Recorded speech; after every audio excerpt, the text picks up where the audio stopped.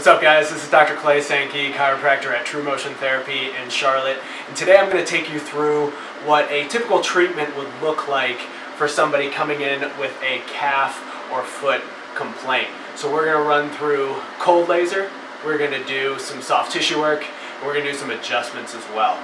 So to start, we are going to do some cold laser through the calf and the foot.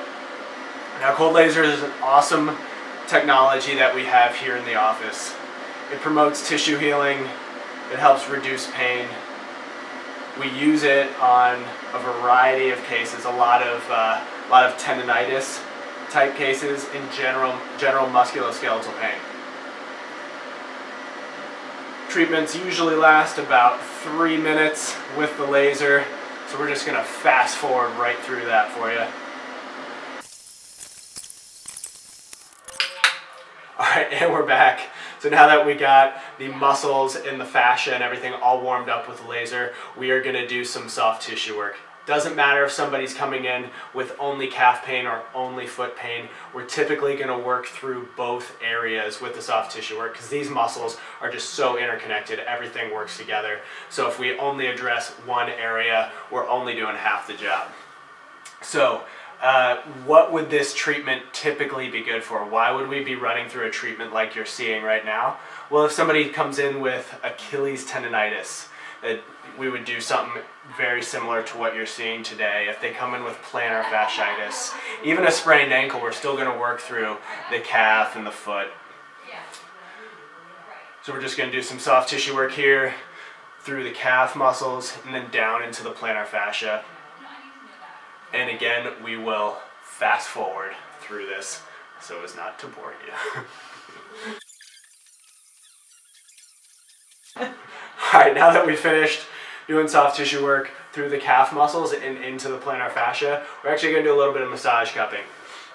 So the cupping's really nice because it decompresses the skin, lifts up on that skin, draws blood to the surface. That's where your lymphatic system lives. So if we can draw fluid up to that lymphatic system, it really just helps flush everything out of this area.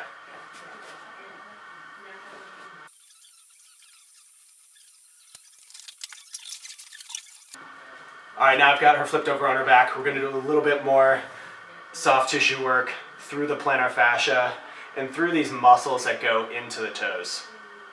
Especially into this big toe here. The big toe is extremely important. Having good mobility through your big toe is crucial for health throughout the entire body. So your big toe joint here is your first link in your mobility chain. When we walk, when we toe off, when we push off the ground, it is the first movement that happens. So if we do not have good mobility in this area, it can have effects up the chain into the ankle, into the knee, and the hip, and so on. So restoring or having good mobility in this big toe is very important.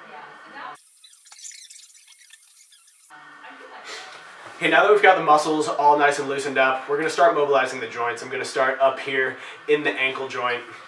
The ankle joint is very commonly stiff in people.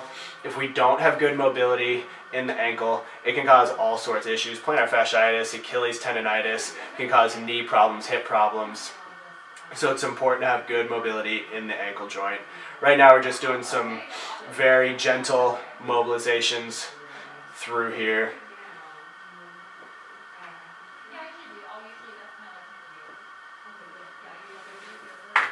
Alright, moving down into the midfoot. Gonna get a nice little pull here. Good. And into the toes as well.